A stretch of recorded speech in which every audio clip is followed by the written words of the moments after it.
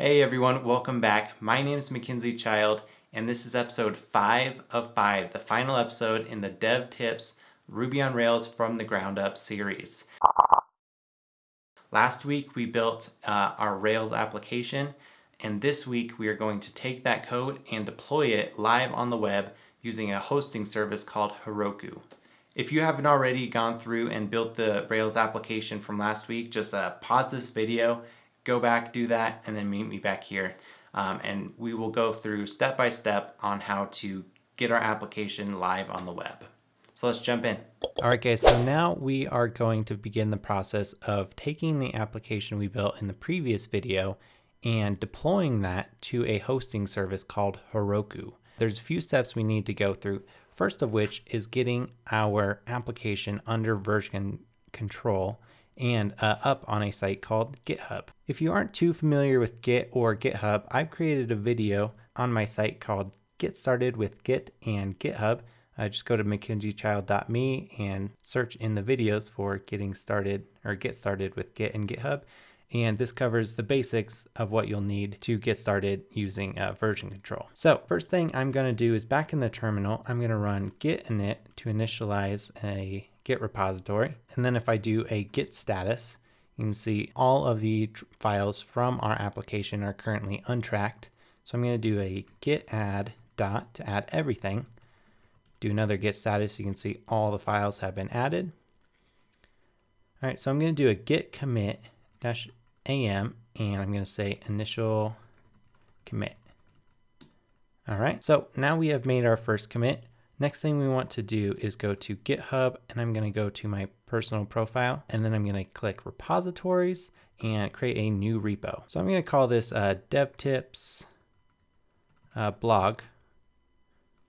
Whoops, that seems to be taken already. So I'll do MC dev tips blog. How about that? All right, cool. So I'm going to create a repository. So the next thing I need to do, since we're pushing an existing repository, is just copy this line, git remote add, and then the path to git.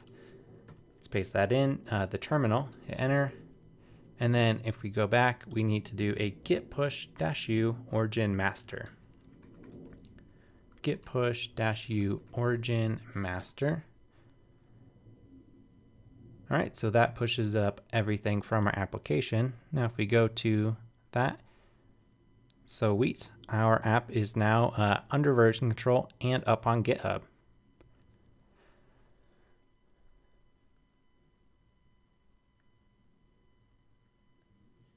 So we are going to be pushing this up to a site or a hosting service called Heroku. Heroku is fantastic. It's free to sign up, free to get an application live, a basic app, but they make it super duper simple to scale your app as it grows. If you have yet to create an account, just click sign up for free, go through the process of creating an account. Then the next thing you want to do is go to toolbelt.heroku.com. What this is it's going to allow you to manage your account from the command line. So based on what operating system you're using, I'm using Mac OS X and it detects that by default. So I'm going to download the tool belt and let's go through and install this. So hit continue, install. Then enter your password.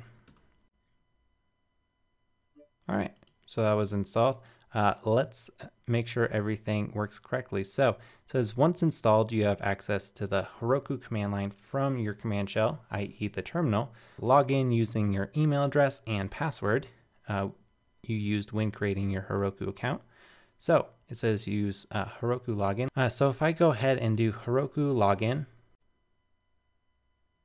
it's installing some plugins needed for the CLI. Enter your credentials. So I'm going to enter my password or my email and then my password. All right, so it has logged me in. Perfect. So from here, let me quickly close out of that.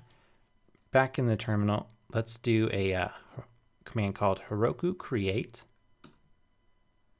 And this is going to create the Heroku application. And then what we need to do from here is we're going to run a command called git push Heroku master. And what this is doing is it's taking our application from GitHub and pushing it to Heroku based on the master branch in Git. So let's run that command. Okay, so if you were following along and ran that command, you did get an error. I did go ahead and do that on purpose just to show you how to fix this. So the error is because locally we have gem installed SQLite 3. Heroku does not play nicely with SQLite 3. It needs a few gems in order to work properly. So if we jump back into our Sublime and open up the gem file, there's a few things we need to do to get this working correctly. So right here, the gem SQLite 3 that we're using for our database, let's copy that and remove the comment as well. Then down at the bottom, we need to add that to a development group. So we'll do development do, and then add that. And then we need another group specifically for production. And then inside of here, we need two gems, the PG gem or the PostgreSQL, and the gem Rails _ 12 factor that Heroku uses. So basically what this is doing is we are going to be using the SQLite 3 database locally, and then the PG gem and Rails 12 factor on Heroku. So if I save that, this is not in our application just yet. We need to run a command called bundle so that it will install those gems on our app. But if you only do bundle, you may get an error. So let's throw -- without production. So this is going to install everything locally minus the PG gem and the Rails 12 factor gem. So hit that command. It's going to go out and install all the new stuff on your system. And let's do git status. You can see we modified the gem file in the gemfile.lock. So I'm going to do a git commit -am, and I'm going to say added PG and Rails 12 factor gems for Heroku.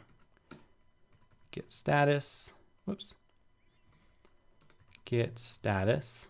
All right, let's push that up. Git push origin master. Git push origin master, if I could spell correctly. There we go. All right, so now we should be good to go. If I push up this to Heroku again by doing git push Heroku master, it's going to pull what's on GitHub and deploy it to Heroku. So this time we should not get that error. Okay, so I believe everything worked correctly. You can see right here, it deployed to cryptic-sans-2637.herokuapp.com. Heroku automatically creates a random URL for you, but you also have the option to add a custom domain as well. So let's copy this and view our application. So you see, we're sorry, something went wrong. We can view what went wrong by running the command Heroku logs. So what is happening here is we try to view our application, but the post table that we created locally doesn't exist yet on Heroku. You have to think of local and Heroku as two different things. So what we want to do here is do Heroku run rake db:/migrate. And what that's going to do is it's going to run our migration files and create the database, and that error should go away. All right, so it created the post table. So if I go back and refresh, beautiful. So let's test it out. Create a new post. My first post on Heroku.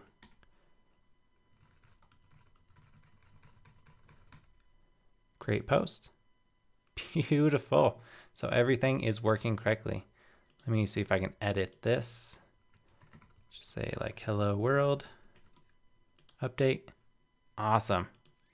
Everything appears to be working correctly. So we have created a simple yet functional Rails application, and we have deployed it so it's live on the internet. Anyone that you shared this link with can access your new application.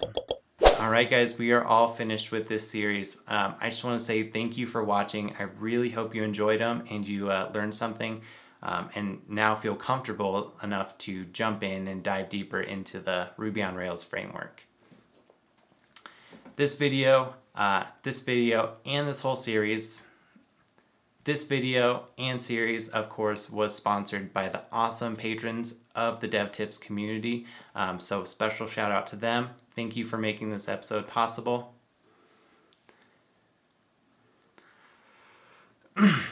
This video and the entire series was, of course, sponsored, and this video and this whole series was sponsored and made possible by the awesome patrons of the DevTips community.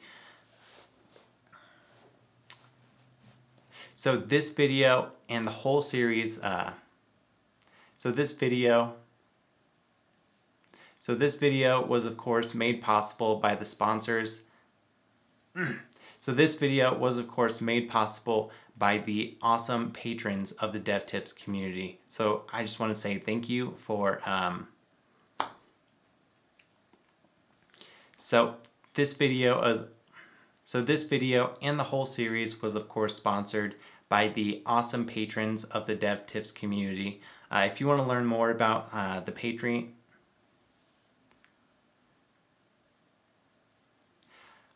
This video was, of course, made possible by the awesome patrons of the DevTips community. This video and this whole series was, of course, So this video and this whole series was made possible by the awesome patrons of the DevTips community, who have each pledged an amount of their choosing and made all of this possible. To find out more about supporting the DevTips channel and becoming a patron and getting all the exclusive awesomeness that comes with it, be sure to check out patreon.com/devtips. And of course, if you're interested in learning Rails or design, I have dozens of videos on my channel at youtube.com/McKinseyChild that I'd love for you to check out. So once again, thank you all so much for watching this series, and keep on hacking.